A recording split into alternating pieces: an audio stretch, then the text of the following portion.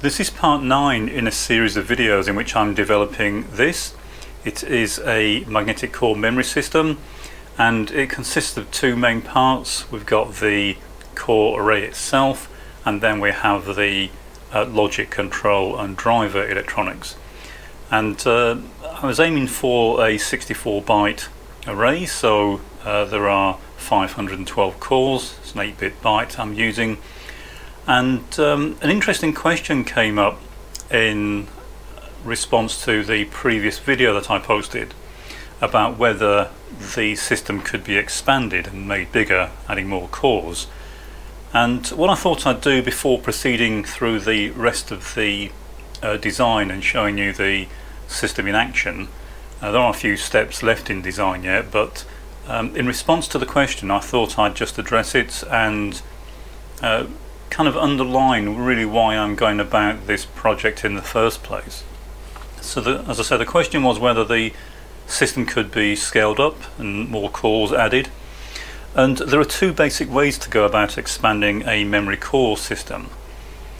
One is to simply add more cores to the array, and the other one of course is just to add multiple blocks of similar memory. So in other words, you could either make the array bigger or you could just use multiple versions of this stacked up and have a suitable decoder to address them.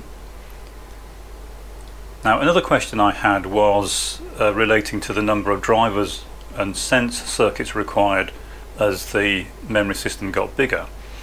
And you get increasing return as you make the arrays bigger. So for example, if you start with a 4x4 array, you'll need 8 driver circuits. If you go to 8x8, you need 16. If you go to 16x16, you need 32 driver circuits. But of course you get a hugely more increase in the number of cores relative to the number of drivers that you're adding. So once you get beyond a certain point, then it becomes very effective to add more cores. But it's not quite as simple as it may seem, and this is really what this video is about. The answer to the question, can you make this bigger? You can, but it does entail a lot of complication, which I hope to demonstrate over the next few minutes. So the reason I went for 64 bytes, I could have gone for 2 bytes, but the reason I decided to make a fairly large array is because I really wanted to try and get across the difficulty back when core memory was being developed of scaling them up. It's not quite as straightforward as it may first seem. So in the earlier videos I showed an arrangement like this, hooked up to some driver electronics or even just to a power supply, and this is just a single core with a number of wires passing through it. So this is the 4-wire arrangement where we've got the X, the Y, the inhibit and the sense wires, but it's a single core, and really each core with the wires passing through you can think of as a transformer, with each of the wires being one of the windings on the transformer, albeit a single turn. But they do act like transformers. So if you put an impulse onto the XY, for example, you'll get a current induced in the sense, inhibit and the Y wires. So they all interact to a certain extent, and the signals I've been showing in response to doing the demonstrations to try and keep it as simple and clear as possible, we're using just a single core. Now the problem is of course that the cores are actually arranged in these mats, so it's an 8x8 array, and the X wire, if we start with the X0 wire, it runs from the top of this connector, runs all the way along, comes down, runs all the way back and terminates on the top of this bottom connector. Actually it terminates on the bottom of the bottom connector. But the point is that wire, a single wire, goes through 64 cores, and the same is true of the Y wires. They go through 64 cores as well, and the sense wire goes through 64 cores all on the same mat. So every single wire actually goes through 64 cores, and if we take the simple example of our single core that we've been looking at and look at it in the context of the array, what we end up with is something like this. So this is how it's actually wired in. So each of these vertical lines is a core. So we have the X wire goes through, and this is a single mat by the way, the X wire goes through 8 cores, and the Y wire also goes through 8 cores, but one of those cores is common to X and Y. So if you imagine that 8 X cores go across and 8 Y cores go down, but the top left hand one is the common one, and that's the one we're trying to switch, and that's the only one I've been showing in the demonstrations so far. But the sense wire that we're picking the signal up on goes through all 8 of the cores that the X wire goes through, all 8 of the cores that the Y wire goes through, and then it goes through 48 other cores, each of which has an X or a Y wire passing through it. And all of these are effectively transformers, so they all interact. So for example, when we put a current on the X wire, not only do we induce a current in the sense wire from the core we're trying to switch, but we also induce a current into the sense wire from all the other cores that are common to that particular X wire. And the same with the Y wire, that every core that is common to the Y wire and that sense wire, when we energize the Y wire, will also induce a current into the sense wire.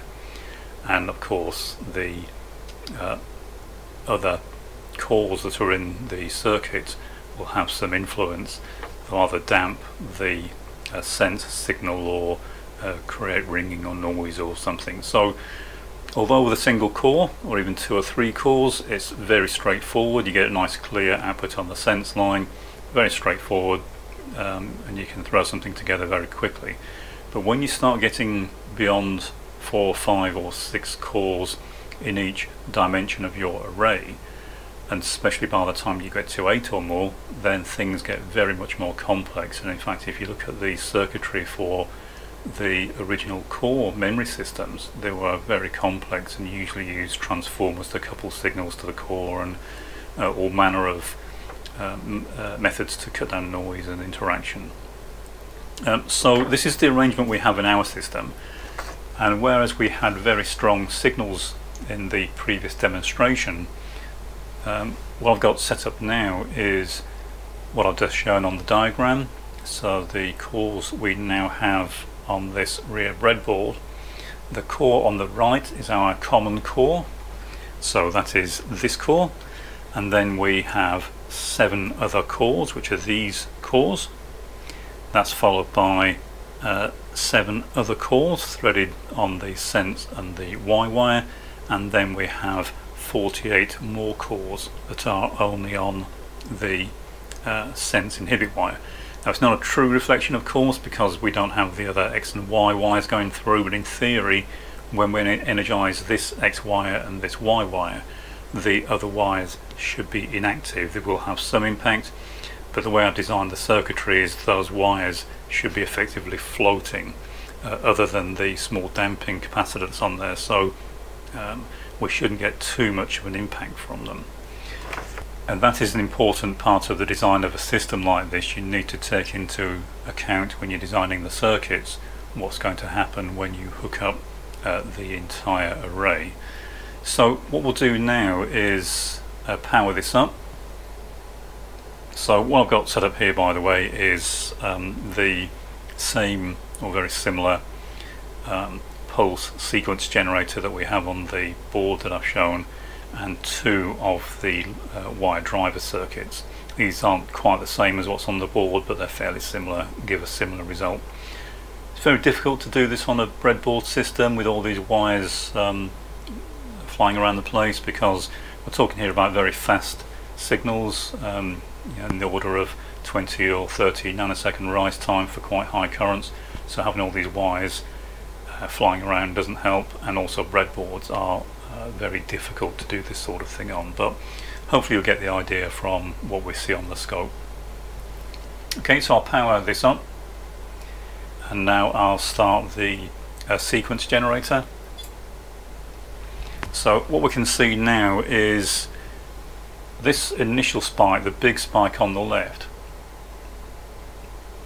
This is the direct coupled signal, and the reason it's so big is because we're effectively getting coupling between all of these cores and all of these cores, because we're switching the X and the Y wire at the same time, and that direct coupled signal is this first huge spike that we're seeing. The scope's currently set to 200 millivolts per division, so that's about 800 millivolt spike. That's not the signal we're interested in, that's the one we've got to kind of work around. The one we're interested in is the signal that's created in the sense wire when this core switches magnetization state, and as you can see it's very much smaller than the direct coupled signal.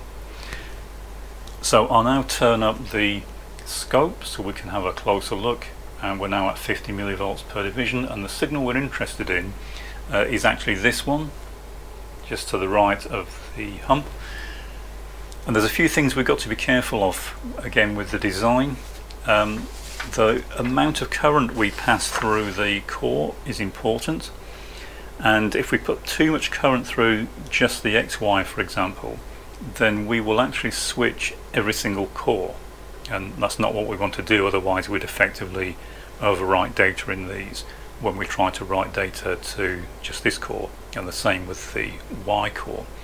So we need the current to be low enough to only switch when both wires are energized, but high enough to make sure that we switch reliably and get a big enough signal. So the signal, although the switching of the core occurs at a certain threshold, the signal will continue to get bigger the higher the current. So the higher that we can set the current without switching the cores we don't want to, the better. And that's part of the design setup, is to optimize that level. This is actually quite a good signal output. We're getting almost 100 millivolts, although some of that is sitting on the kind of tail end of this initial spike. So our measurable signal is actually about 40 millivolts, and I can demonstrate this by disconnecting the X wire. So with just one wire energized, you can see the spike on the left is still there because we're still getting coupling between the Y wires and the sense wire, but we're not now getting the switching signal.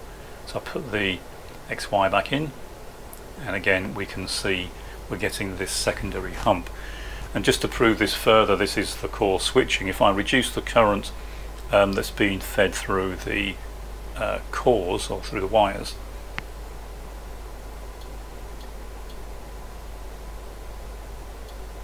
notice that that secondary hump disappears, so we're not getting switching of the core. What I'm aiming for here is to get the biggest differential between, or the biggest scope if you like, our operational window for the current and the component values. If I was making just one, it wouldn't matter, I'd just set it up so it works, but because I'm hoping to sell these boards to somebody else that might want to build them, I have to select values that are fairly generous in terms of the operational window. Having said that, if you intend to build one of these, then you may well have to tinker with it to get it working properly. Okay, so I'll increase the current very slightly, and we'll find we'll get to a certain threshold and it will suddenly start showing us a signal. So that's now already started, although you can't see much, and you can see it's kind of intermittent in nature. We're now at the kind of lower threshold of the switching. Incidentally, these spikes over here are the core switching back the other way. The reason I need two drivers is because I effectively have to read the core to erase it, otherwise it would get one spike and then stop. So the sequence generator and drivers are writing a one to the core and then reading it back to erase it again. Okay, we'll increase the current a bit further, and notice now we're getting quite a decent sized signal, but it's not so big that it's causing all the cores to switch. You'll see very quickly if all the cores start switching, you'll get a huge response, where we're looking at our signal. It look very good, but it won't work because you'll be erasing all the data in the array each time you try and write a single bit. I can also demonstrate is that particular core that's switching. I've got a magnetic screwdriver here, and if I bring that to any of the cores, you'll see they move and they've been attracted to the screwdriver. You'll get some distortion, of course, but nothing much until we get to the core at the end, which is our target core, and then you'll see that the signal completely disappears. But it's the only core that you can do that with. If you bring it up to the other cores, it doesn't do that because they're not involved other than causing a problem for us. But only the core at the end is the one that's generating this signal. Okay, so as I said, we can adjust this over a fairly wide range. I'm in the process of optimizing this. It is different on the actual board from the breadboards. The breadboards behave slightly differently, so the component values are different, but the circuit operates in an identical manner. We just get slightly better performance on the board itself. Okay, so I hope that made sense. What I'm trying to get across here is that this is very much a system design. You need to take into account what you're going to have in the array, not just a single core, and you need to design the electronics to operate in what is quite a small window of acceptance. As I say, if you get the currents too high, then you'll end up switching the cores you don't want to. If you get the current too low, it won't reliably switch, and you won't be able to again select the cores that you want. And on top of that, I obviously want to keep these circuits as simple as possible. I don't want to start having to source coupling transformers and that sort of thing. But having said that, I wanted the core, the array, to be big enough so that it really starts to show just how clever the guys back then were to design systems that had hundreds of cores in each direction. So they really did get very big, and the task of trying to pick the rapidly diminishing sense signal out of the background noise and spikes and external interference was very impressive, that the core memory system work as reliably as they do. Okay, well, hopefully that's given some insight into the obstacles and hurdles that have to be overcome when designing one of these systems. As I said, I thought I'd include this video just to really underline the problems that you have to overcome when you design a core memory system that has more than just a few cores in it.